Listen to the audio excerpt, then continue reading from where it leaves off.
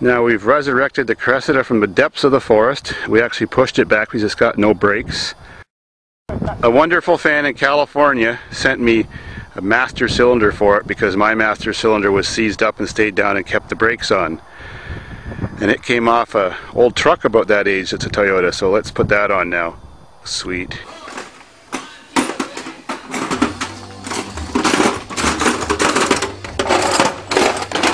Changing the brake pads. So yeah, just to let you guys know, I'm the one that called my dad to tell him that he should get that car. So hope you guys enjoy that. And thank me later. Okay, now we're ready to install the California master cylinder onto the Cressida. Here's what's wrong with the old one. If you look in there, you'll see the blue piston is down a ½ inch. Well, that's what happens with this car. Every time you put the brake on, the brake stays on. And it's got front brakes only, so that just makes the rear wheel spin and nothing happens. So this one, see, the piston works great. It's from dry, sunny California. So now we gotta bleed it and reinstall it.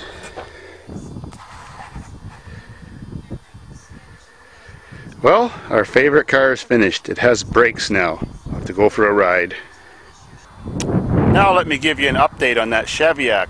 It actually runs perfect. It doesn't have any carb problems. As soon as I get that redneck hood latch undone, I'll show you.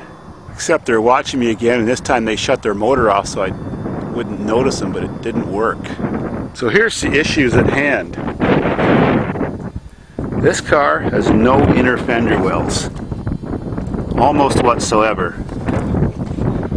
On both sides. So every time I went through a big splash, all the water went into the carb, as you can see the mud on the choke and that. It soaked the spark plug wires. As you can see, the distributor cap is covered in mud, and the wires and spark plugs on this side too are all mudded. So, ingesting muddy water, and muddy water shorts out wires a lot better than clean water. So every time I got her wet, she misfired, but when she's not wet, she's running great. Don't believe it. So, I did clean my carb last fall. That's why she's running so good when she's not wet. So everything's sweet. I just forgot to put an air filter on that day. But, as you can see also, totally smooth rear tires. Well, no wonder she wouldn't go in the mud. Didn't even notice before I took off.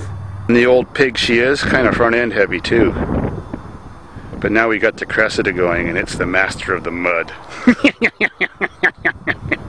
So exactly 24 hours later, the road's getting close to be submerged, and there's a lot of water in my lake already from that spring over there.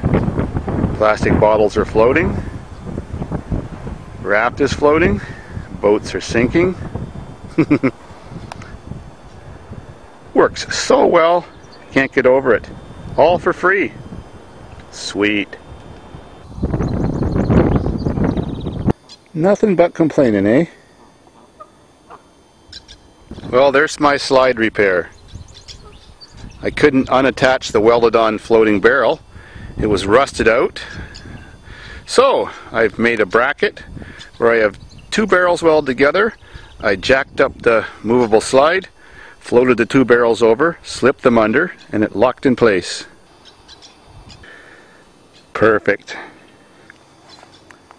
And Sam Shelton from Gig Harbor, Washington, one of my devoted fans, sent me that Canada flag last year that he's had sitting around he didn't know what to do with in the United States. I did install it last year and make a video, but unfortunately the camera screwed up and the tape played back all garbled, so I couldn't use it. But, thank you, Sam.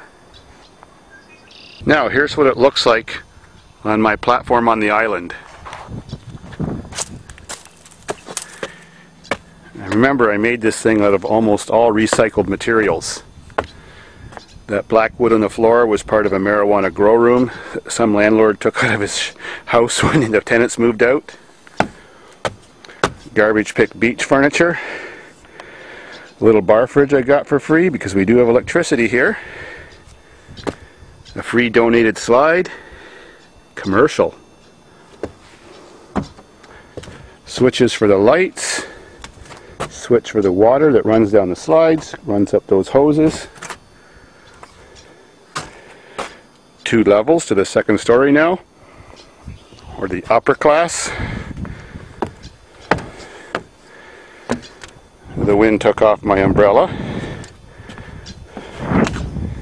And of course an entrance to the upper slide, the fast one, right in line with Sky Hill.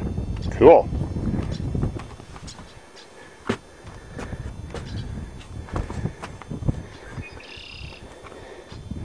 Not very often I get to ride a motorcycle to the island. Certainly won't be able to tomorrow. Water will be all the way across that laneway, I'm sure.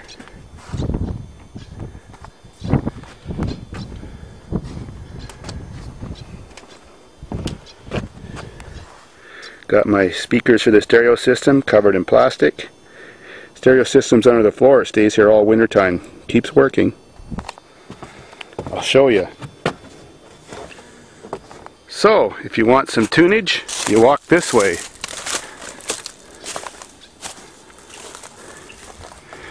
Oh, and you see all my wires hanging. My power outlet. There's the tuner, the amp, the multi-disc CD. Sits here all year round, no problems. I wish those damn things would fly back to the States where they came from, even though they're called Canada geese. Because look what they did to my raft.